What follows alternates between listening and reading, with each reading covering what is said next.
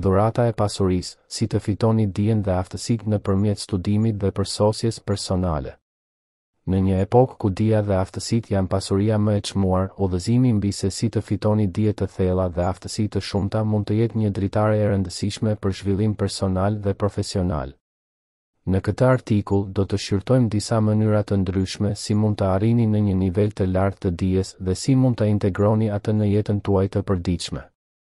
Shkolla dhe universiteti, baza e edukimit. Një mënyrë tradicionale për të fituar dije është përmes shkollës dhe universitetit. Duke zgjedhur një fushë të interesit dhe duke përqendruar studimin tuaj në atë drejtim, mund të arrini njohuri të thella dhe një kualifikim të nevojshëm për tregun e punës. Leximi, pasqyrimi i mendjes së autorëve. Leximi është një mjet i fuqishëm për të zgjeruar horizontet tuaja. Librat, artikujt dhe burimet e tjera mund të ofrojnë perspektiva të ndryshme dhe njohuri të hollësishme. Leximi përditës është një zakon i mirë për të pasuruar vazhdimisht dijen tuaj.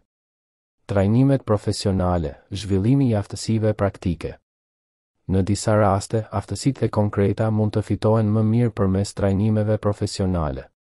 Këto trajnime ofrojnë një përvojë praktike dhe mundësi për të zhvilluar aftësitë specifike që kërkohen në fushat e ndryshme të punës.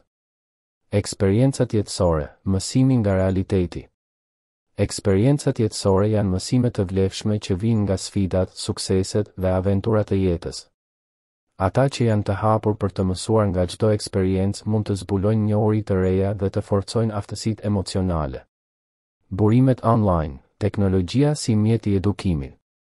Në epokën digjitale, interneti dhe burimet online janë një thesar i pasur i dijes. Platformat e kursit online ofrojnë mundësinë për të mësuar në mënyrë fleksibël, duke përfshirë temat e ndryshme nga gjuhët deri te shkencat kompjuterike. Diskutimet dhe bashkëbisedimet, ndërveprimi me të tjerët. Bisedat dhe diskutimet me njerëz të tjerë janë mjet i fuqishëm për të shkëmbyer ide dhe për të përsosur kuptimin tuaj. Grupet e studimit, klubet dhe seminarët janë ambiente të favorshme për ndarjen e njohurive dhe përparimin intelektual. Përfundimi, edukimi si udhëheqës i jetës. Në një botë të ndryshuar dhe të shpejtë, gjetja e dijes është një udhëtim që nuk ka përfundim. Edukimi nuk është vetëm për të fituar një diplomë, por për të zhvilluar një perspektivë të hapur dhe për të qenë gati për sfidat që sjell jeta. Me një angazhim të vazhdueshëm për të mësuar dhe përsosur veten, ju mund të bëheni një pionier i dijes, duke kontribuar në rritjen tuaj personale dhe në ndikimin pozitiv në shoqëri.